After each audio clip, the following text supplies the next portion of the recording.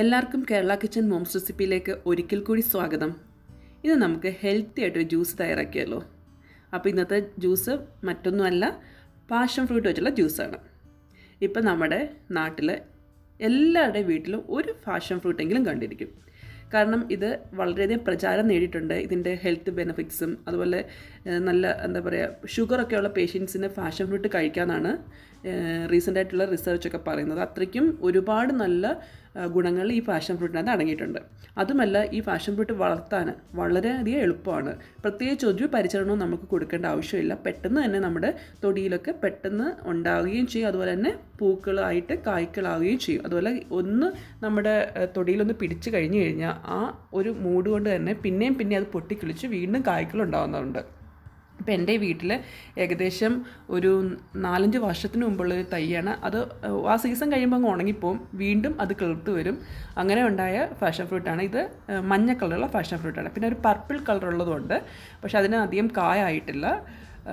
മഞ്ഞ കളറിനാണ് കൂടുതലായിട്ടും കായ എൻ്റെ വീട്ടിലുണ്ടാകാറുള്ളത്. പക്ഷേ പർപ്പിൾ കളറായിട്ടുള്ള പാഷൻ ഫ്രൂട്ട് ഉണ്ടല്ലോ, അതിനാണ് നല്ല മധുരം മഞ്ഞ കളറിനേക്കാൾ. ഈ മഞ്ഞ കളറിൻ്റെ പാഷൻ ഫ്രൂട്ടിന് ഇത്തിരി ഒരു പുളിപ്പ് കലർന്ന ഒരു മധുരമാണ്.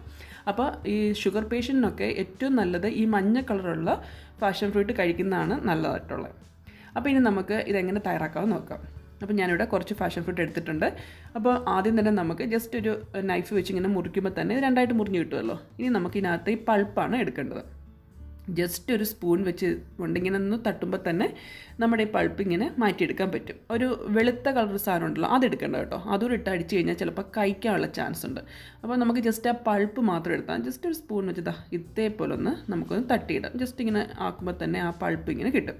അപ്പോൾ നമുക്ക് ഒരു 7-8 പാഷൻ ഫ്രൂട്ടിൻ്റെ പൾപ്പ് ഇതുപോലെ നമുക്ക് സെപ്പറേറ്റ് ചെയ്ത് വയ്ക്കാം. അപ്പോൾ ഞാൻ ഇതൊരു മിക്സിയുടെ ജാറിലോട്ട് തന്നെ ഡയറക്റ്റ് അങ്ങ് ഒഴിച്ചു കൊടുക്കുകയാണ്. നിങ്ങൾക്ക് അതെല്ലാം വേറൊരു പാത്രത്തിലോട്ട് ഒഴിച്ചതിന് ശേഷം മിക്സിയുടെ ജാറിലോട്ട് ഒഴിക്കണമെന്നുണ്ടെങ്കിൽ അങ്ങനെയാണെങ്കിലും ചെയ്യാൻ പറ്റും കേട്ടോ. ഇപ്പോൾ ഞാനിത് ഏകദേശം ഒരു 8-9 പാഷൻ ഫ്രൂട്ടിൻ്റെ പൾപ്പ് എടുത്തിട്ടുണ്ട് കേട്ടോ. എത്ര എടുത്തിട്ട് ഇത്രയേ ഉള്ളൂ, കുറച്ചല്ലേ കിട്ടത്തുള്ളൂ. അപ്പോൾ നമുക്കിതൊരു 2 ജ്യൂസ് തയ്യാറാക്കുന്ന രീതിയിലാണ് ഞാനിവിടെ കാണിക്കാൻ പോകുന്നത്. അപ്പോൾ ഞാൻ ഏകദേശം ഒരു 9 അല്ല 10 എണ്ണത്തോളം എടുത്തിട്ടുണ്ട്. അത്രയും പാഷൻ ഫ്രൂട്ടിൻ്റെ പൾപ്പാണിത്. അപ്പോൾ ഇനി നമുക്കിതെങ്ങനെ ജ്യൂസ് ഉണ്ടാക്കാമെന്ന് നോക്കാം. ഇത്രയും പാഷൻ ഫ്രൂട്ടിൻ്റെ പൾപ്പാണ് ഞാൻ എടുത്തിട്ടുള്ളത്. അത് ഏകദേശം ഒരു 10 എണ്ണം ഉണ്ട് കേട്ടോ. അത്രയാണ് പൾപ്പ് നമുക്ക് കിട്ടിയിരിക്കുന്നത്. അപ്പോൾ ഇനി നമുക്ക് ഇതെങ്ങനെ ജ്യൂസ് അടിക്കാമെന്നുള്ളത് നോക്കാം.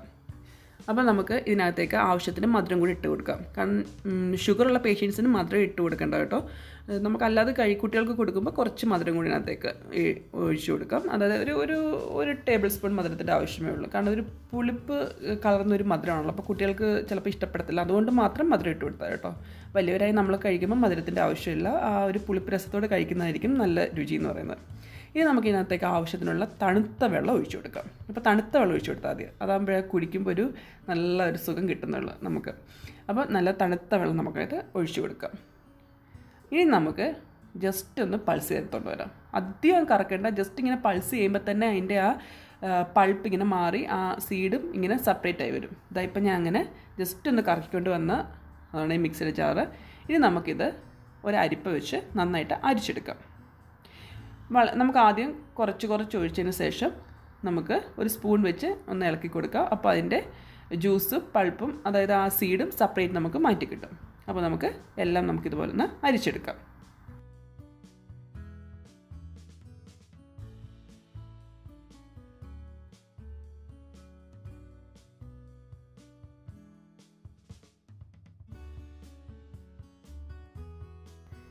ഇപ്പോൾ നമ്മുടെ ജ്യൂസ് സെപ്പറേറ്റ് ആയി വന്നിട്ടുണ്ട്.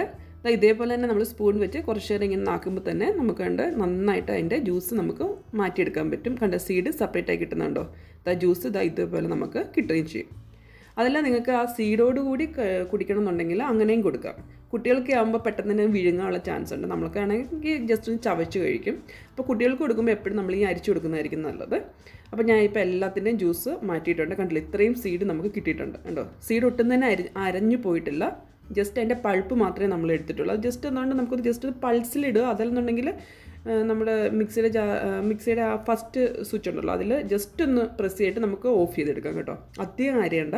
അരഞ്ഞു കഴിഞ്ഞാൽ അതിൻ്റെ സീഡെല്ലാം അങ്ങ് അരഞ്ഞു പോകും. അപ്പോൾ നമുക്ക് കുടിക്കാൻ ഭയങ്കര ബുദ്ധിമുട്ടായിരിക്കും. അപ്പോൾ നമുക്ക് ഇതേപോലെ എല്ലാം അരിച്ച് മാറ്റിയെടുക്കാം. ഇത്രയും സീഡ് നമുക്ക് കിട്ടിയിട്ടുണ്ട്. ഈ സീഡ് വേണമെങ്കിൽ നമുക്ക് കൊണ്ട് കിളിർക്കാൻ വേണ്ടി മണ്ണിൽ കുഴിച്ചിടുകയും ചെയ്യാം കേട്ടോ. ഈ സീഡെല്ലാം എൻ്റേത് കിളിച്ച് വന്നായിരുന്നു. ഇപ്പോൾ ഒരുപാട് പാഷൻ ഫ്രൂട്ട് ഉണ്ട് എൻ്റെ വീട്ടിൽ. ഇത്രയും ജ്യൂസ് നമുക്ക് കിട്ടിയിട്ടുണ്ട്. വളരെ എളുപ്പത്തിൽ തന്നെ നമുക്ക് തയ്യാറാക്കാൻ പറ്റുന്നതാണ് ഈ പാഷൻ ഫ്രൂട്ട് ജ്യൂസ്.